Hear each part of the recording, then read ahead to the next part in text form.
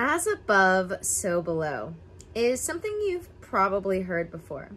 It is in the Kabbalion, and even Christians have their own version when it comes to thy will be done on earth as it is in heaven. There are pagan as well as other spiritual traditions that just use as above, so below. So we will be getting into that in principle number 2 of the Hermetic principles in the Kabbalion, the principle of correspondence.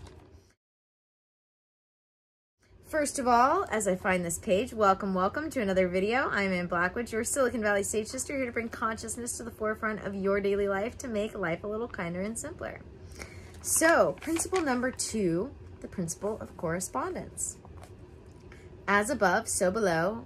As below, so above, the Kabbalion.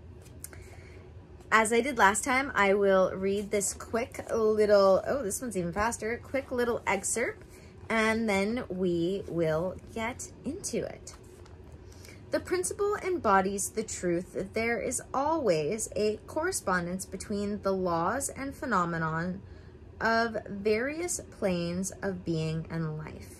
The old Hermetic axiom ran in these words, as above, so below, as below, so above. And the grasping of this principle gives one the means of solving many a dark paradox and hidden secret of nature. There are planes beyond our knowing, but when we apply the principle of correspondence to them, we are able to understand much that would otherwise be unknown to us. This principle is of universal application and manifestation.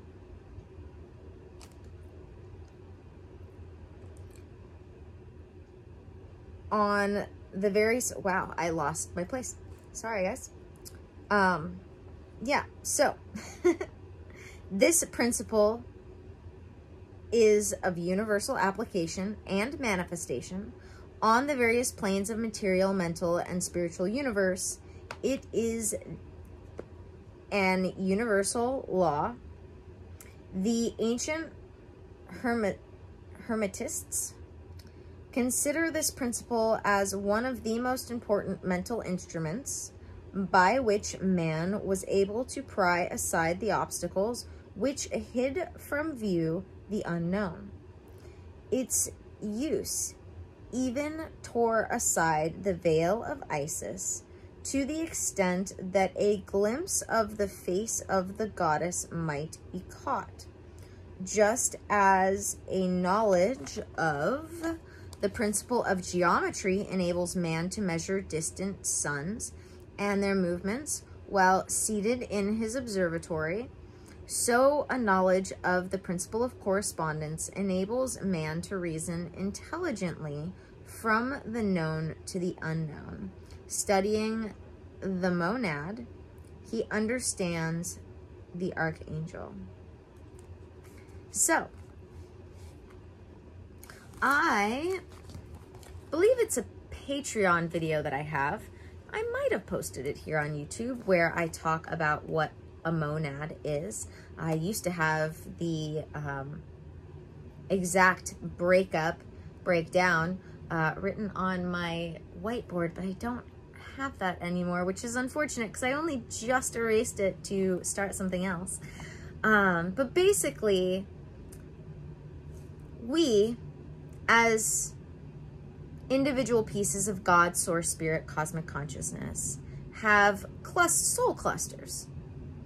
And so our monad is a larger grouping of our soul clusters. So for instance, we might have, what we consider soulmates. I've done a video on that, how I very much have come to understand that a soulmate does not have to be an intimate lover or partner in that terms of relationship. You can have a soulmate that is absolutely a friend and that has zero sexual chemistry with you and vice versa.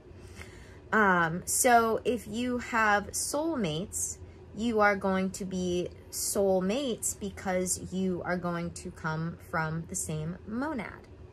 I believe it is 12 that make up a monad. I haven't studied that in a little while, or gone over that in a little while.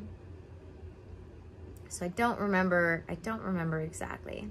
But you know, at the end of the day, if we all have a monad that breaks up into different bits, that breaks up into eventually our individual soul or spirit, then we really are all just a little piece of God, source, spirit, cosmic consciousness that all eventually will come back together into one form.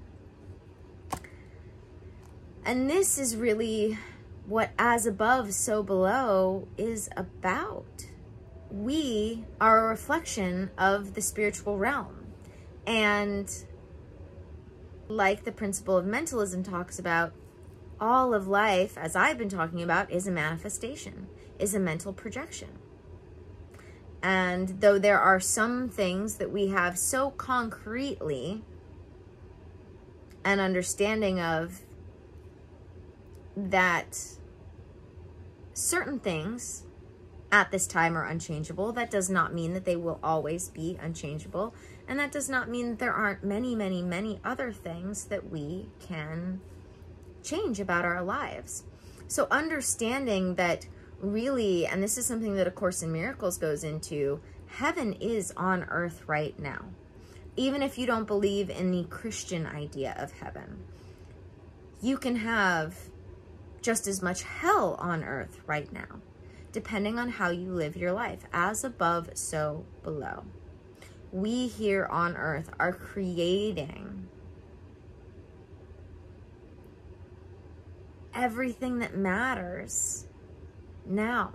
That's why in A Course in Miracles, we touch on briefly, but don't give much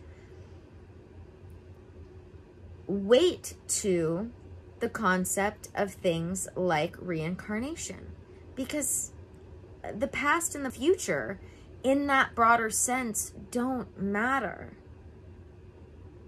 Your past lives, this is why I don't do past life regressions with people anymore. And where what A Course in Miracles calls salvation, some call it enlightenment. What's the other word for that? Nirvana. While that is something that we are working towards, even our awakening, all we can really do is focus on this present moment right now. So it doesn't really matter where we go when we die. It doesn't really matter where we've been in the past. What matters is working towards our ultimate enlightenment. Or really, as I say, life kinder and simpler, happier and healthier in this present moment. That is what matters. The more you create your own heaven on earth in that sense, by making your life happy and healthy, through understanding that the mind, body, and spirit are all connected. And so if you make your life not materialistically like saturated necessarily, but I wouldn't discount those things either, but really focus on just what makes it so that you can follow your joy right now. And I'm not saying to like give up your job tomorrow necessarily either.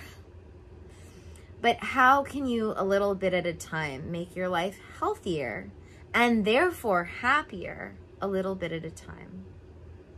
Because the best thing that we can do for ourselves is create our heaven on earth right now. Like I said, whether you believe in a Christian version of heaven or not, even if we do reincarnate, even if we have reincarnated, it doesn't really matter. What matters is making sure that you are healthy and therefore happy right now. Because right now is all that you can do anything about anyway. So as above, so below. There are so many different ways in which this is reflected. In the stars, as well as in the roots of the trees and the plants. In the sacred geometry of the world, as they even talked about in this principle. We can start to see through all of the similarities and synchronicities that we are the universe looking back on itself. I really want to do a video on the holographic and simulation theories.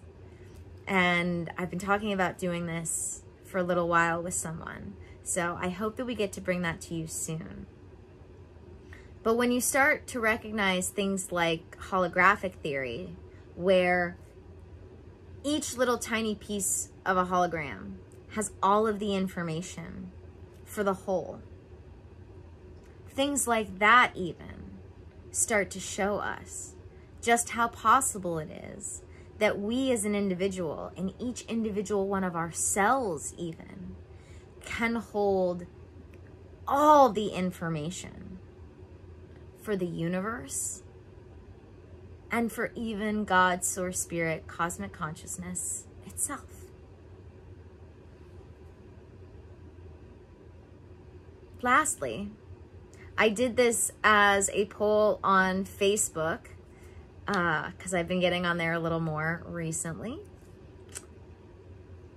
But I want to hear from you guys. What does as above, so below mean to you? I think one of the best ones that was brought to my attention on Facebook was the "Thy will be done on earth as it is in heaven." I don't know if I would have remembered to come up with that one on my own had it not been brought to my attention in one of the Rosicrucian groups that I am in on Facebook. So I want to give a big shout out to whoever it was who gave me the idea for that. If you're watching this, give a shout out back in the comments. Thank you, thank you. And yeah, we can all start to understand a little bit more how even such a reflection as knowledge is to know I am nothing. Sorry, knowledge is to know I am everything, and wisdom is to know I am nothing. Even that is a reflection of as above, so below. Because it starts to expand our mind when it comes to even just the meme that I came up with, reminding us that we are this little spot in the Milky Way. And that big bright orb in the center is not even our sun of our solar system. How expansive that all is. And how small we are physically in comparison. And yet at the same time, if you remember such a thing as our understanding of how there is a gap in between every little cell, every... Oh no, I'm forgetting the word.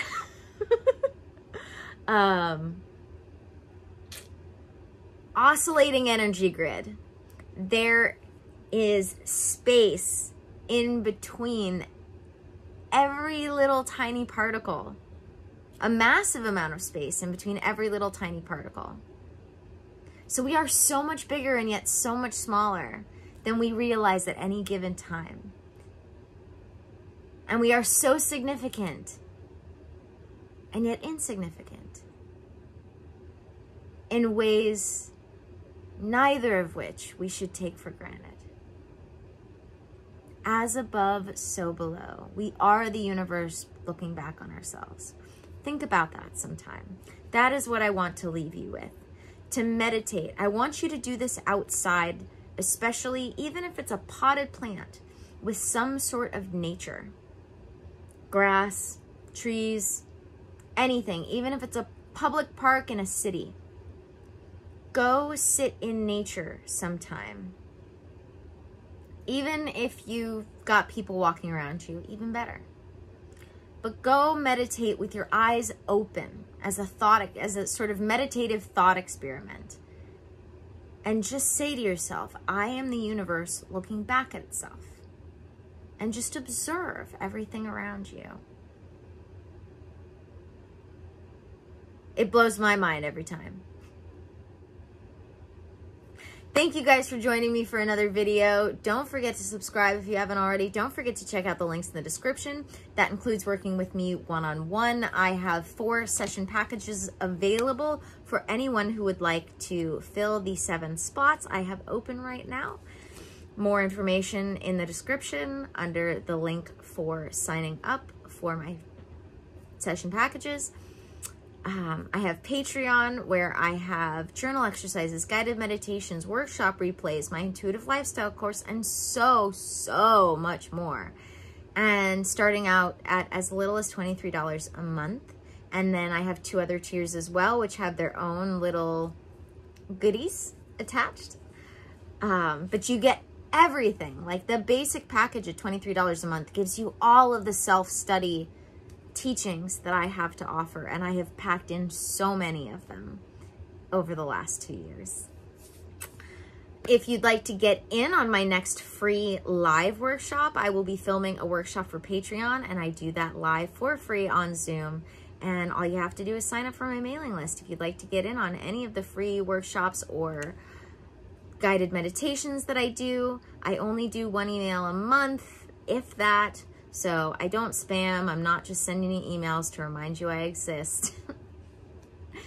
I also have a link for dōTERRA, your one-stop shop for all your natural living needs. If you want to get rid of all of those nasty synthetic chemical products in your home, including things like laundry detergents, your soaps, shampoo, dishwasher detergent.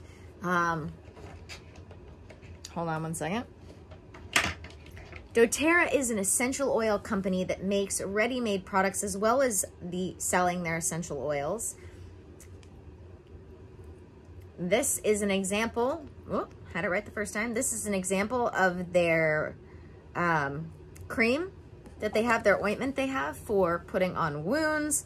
I've got my chapstick here. Gotta love it. Lotions. Essential oils, pure, neat, and mixed with coconut oil, if you like. So much good stuff over on dōTERRA. If you would like to ask me any questions about dōTERRA or working with me one-on-one, you can sign up for my free clarity call. That is available for both dōTERRA wellness calls and asking questions about working with me one-on-one. Lots of other stuff in the description as well. If you're enjoying my videos here, I know you'll enjoy all the links in the description. And yeah, may the energies you serve you well. And let's keep making our way through.